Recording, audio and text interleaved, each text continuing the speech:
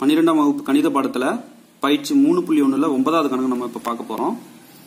என்ன அப்படின்னா lx² + nx + n = 0 எனும் சமன்பாட்டின் மூலங்கள் p மற்றும் q எனில் √p/q + √q/p + √n/l = 0 என காட்டுக அப்படின்னு சொல்லி கேட்டிருக்காங்க. இதுல கொடுத்திருக்கிற சமன்பாடு முதல்ல நான் எழுதிக்கிறேன். lx² + nx + n = 0 அப்படின்னு கொடுத்திருக்காங்க இருபடி சமன்பாடு. இந்த இருபடி சமன்பாட்டின் மூலங்கள் p மற்றும் q அப்படின்னு சொல்லியிருக்காங்க.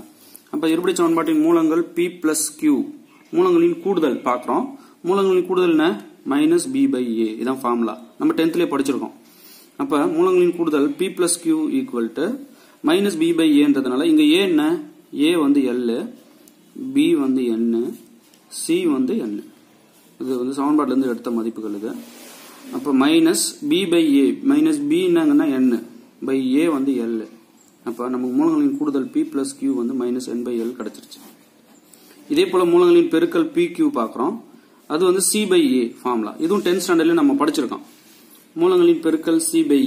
இப்ப c மதிப்பு என்னன்னு பாருங்க, n, a மதிப்பு l. சோ pq மூலங்களின் பெருக்கல் pq = n/l. இப்ப நம்ம என்ன நிரூபிக்கணும்? √p/q + √q/p + √n/l = 0 நம்ம நிரூபிக்கணும். விடை 0 வர வைக்கணும். ஃபர்ஸ்ட் இந்த ரெண்டு டேர்ம் எடுத்துக்கங்க. இதுல இருக்கிற இந்த ரெண்டு டேர்ம் ரூட்டை பிரிச்சு கொடுங்க ஒவ்வொரு டேர்முக்கும். ஃபர்ஸ்ட்க்கு √p/√q பிளஸ் ரெண்டாவதுக்கு √q/√p. ரூட்டை தனித்தனியா பிரிச்சு கொடுங்க முதல் ரெண்டுக்கு மட்டும். மூணாவது அப்படியே வச்சுக்கோங்க, √n/l அப்படியே இருக்கட்டும், ஃபுல்லாவே அப்படியே இருக்கட்டும்.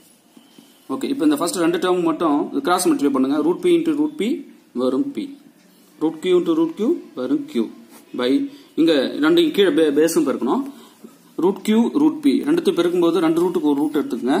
p × q pq plus √n/l இது அப்படியே இருக்கும்.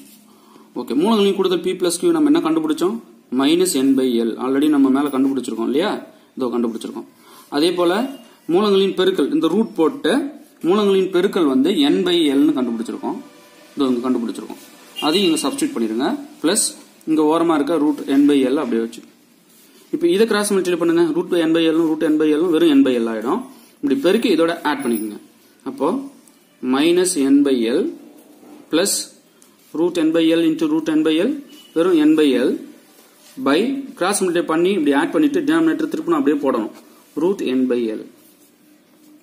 இப்ப -n/l பிளஸ் n/l கட் ஆயிட்டு 0 வந்துடும். அப்ப 0/0 டிவைடட் பை √n/l இப்படி கிடைக்குது. இப்ப 0 by anything 0, therefore √p/q plus √q/p plus √n/l = 0 என காட்டப்பட்டது.